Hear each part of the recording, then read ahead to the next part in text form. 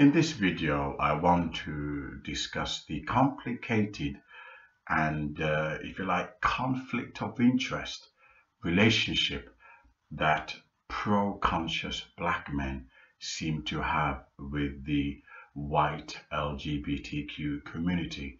You would think to yourself, what do pro-conscious black men have in common with the white LGBTQ community?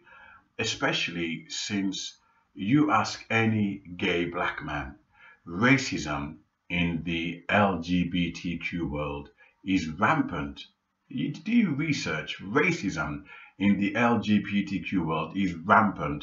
When a lot of black men were hunting, they were hungry, looking for white love of the same sex. And they went on Grindr, and the racism that they faced, say go back to your own race, etc. But they didn't want that. I'm looking for a white man.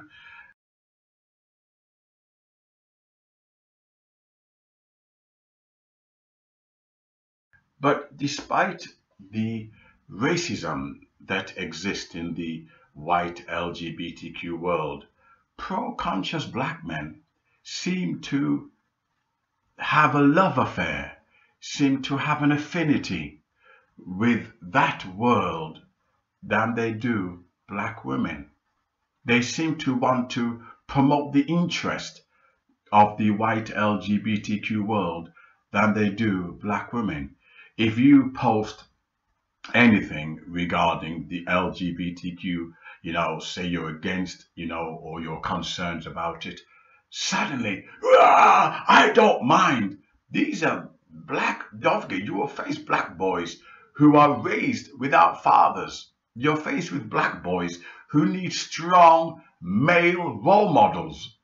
But it doesn't seem to register or filter into the minds of these pro-black conscious men that black boys need a strong black father around. They're busy promoting, the LGBTQ agenda.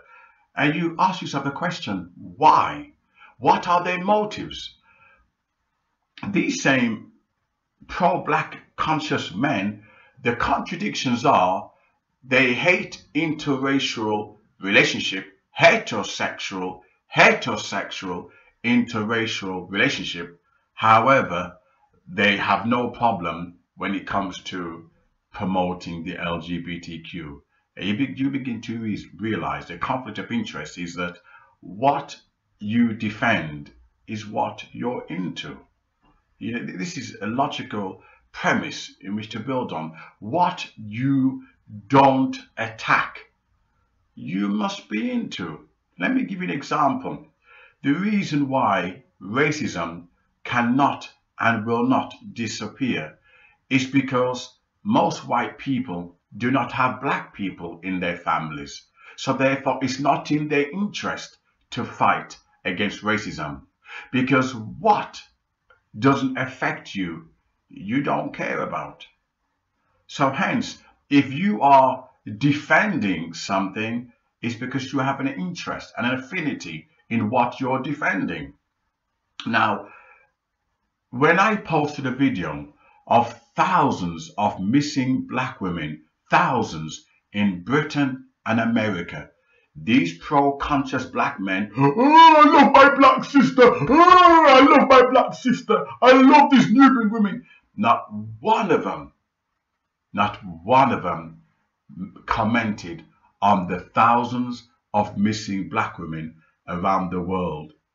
But if somebody posts something against the LGBTQ, suddenly they become shy and they come out the woodworks. No, there's nothing wrong with it.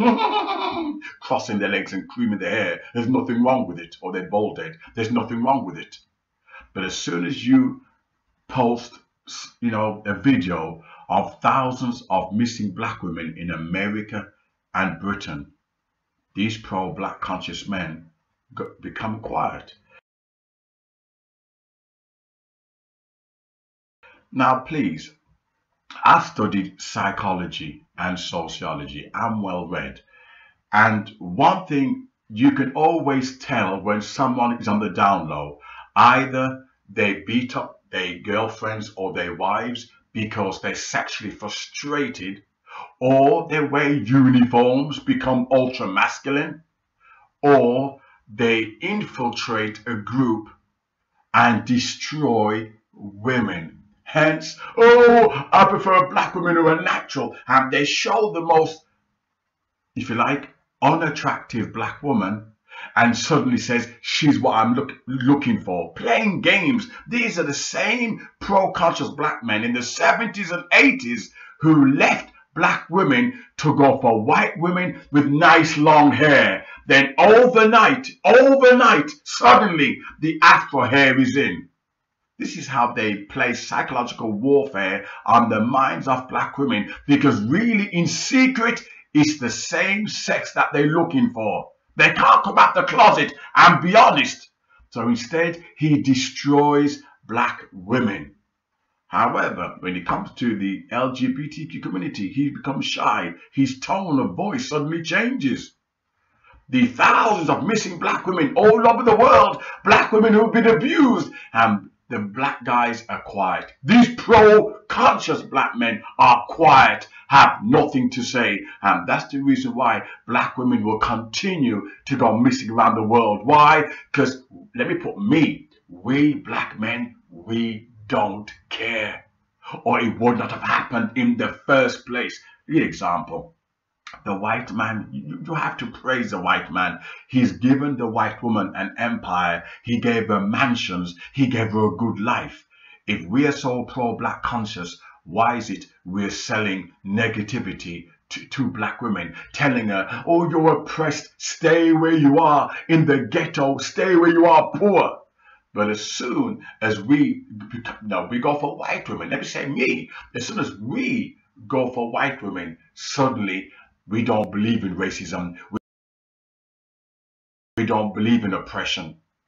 We give black women negativity. Either it's because we're gay in secret, or we have a sinister agenda. A lot of these pro-black groups run by black men, I'd be surprised if they allow this video. I'd be surprised if they allow it, because they want to keep black women dumb and stupid. They want to keep her in the dark, so she doesn't know the mind games that he's playing. Yeah, I could go on for hours. These pro-black conscious, they're obsessed with racism. But you know something? As soon as they find a beautiful blonde woman, or brunette, suddenly racism does not exist. I will do lots of videos on this area, because our people need to wake up. We're playing games, serious games with each other. This is a form of black and black self-hatred that we will destroy our community, our race, either because we're in the closet, or because we want to marry out our race, or because we simply don't respect each other. So we give each other garbage and negativity. Oh, racism! I can't get a job. But as soon as we go for white women, we become successful, and racism doesn't exist. So we give each other, I can never find this damn book, right? Where I put it, right? But however, right, in the secret to a successful black relationship, you don't just go into black relationships, you go into economy and positive African affirmation, how to build your self-esteem. Because we black people, we have no self-esteem. And that's the reason why we treat each other the way that we do. The number of videos on YouTube, black people attacking black people, right? Black people selling each other out in one way or the other. Or we have all these groups, black conscious groups, but our intentions is not to build black business, not to empower the black woman. Our intention is to play games. And I used to have a group on Facebook, and it was giving me heart pain. It was giving me heart pain. The games that black people played with each other. These are pro-blacks and, Nubian, go back to Africa consciousness. And you know something? If I had not shut that group down, I would have ended up with a heart attack. This is how hard it is to stop black people playing games with each other. This is how difficult it is for black people to unite. I would end up with a heart attack. In fact, let me tell you this, I don't give a damn what you think, right? My white friends said to me, do you know something? You better shut down that group on Facebook or it's going to damage your health. I was getting heart pain. The mind games that black people are playing with each other. Yet we same black people, when we have money, we marry into white. We same black people, when we want luxuries and comfort, suddenly we abandon our race. We only give each other negative energy. Oh, racism, only because we're playing a game. But as soon as we want to climb that ladder, suddenly, racism doesn't exist. We need to wake up and find out whether we've been taken for a ride. What has pro-black conscious group done for you, black woman? What have they done for you economically? What have they done for your sons? Your sons who were raised without fathers. What has these pro-black conscious group done? What has Black Lives Matter, which was organized by, it was founded by 3 black lesbians and a black homosexual. What have they done for the black family? What have they done? Black Lives Matter has raised 1 billion. 1 billion. Where has that money gone to? The black gay community? The black lesbian community? Has it gone to heterosexual black families? Where's the money gone to? Black boys need fathers. They need strong male role models. The black family is under decline. But we're too big. Look, I'm not attacking interracial relationship. What I'm attacking is hypocrisy. We pretend we're pro-black, yet deep inside we have a sinister ulterior motives. Do you know how many, I don't want to name names, but you know what I'm talking about if you're well informed on black civil rights activists and black political, conscious people, quote unquote, taking money off black people, promising to deliver projects, and you don't see a cent. And this is the reason why black people find it hard to trust black people, because we play games, we scam each other, whether it's the church.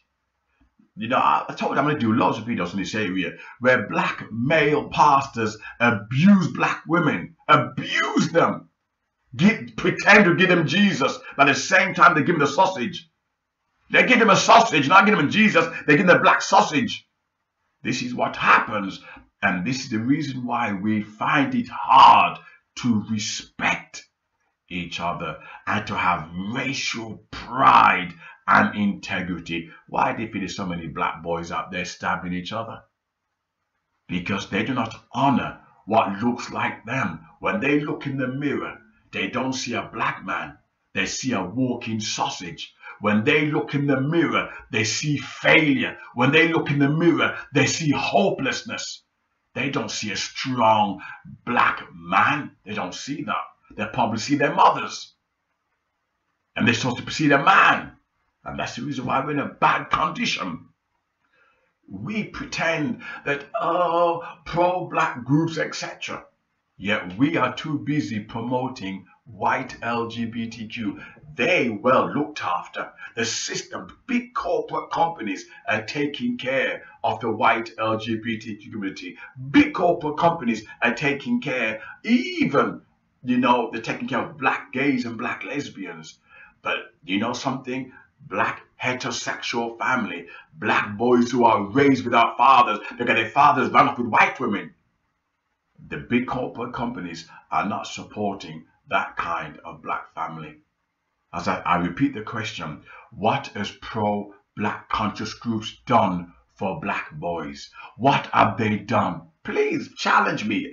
Have a Zoom. Rather than give me a thumbs down or moan and whinge, come and debate me on Zoom. What have you done?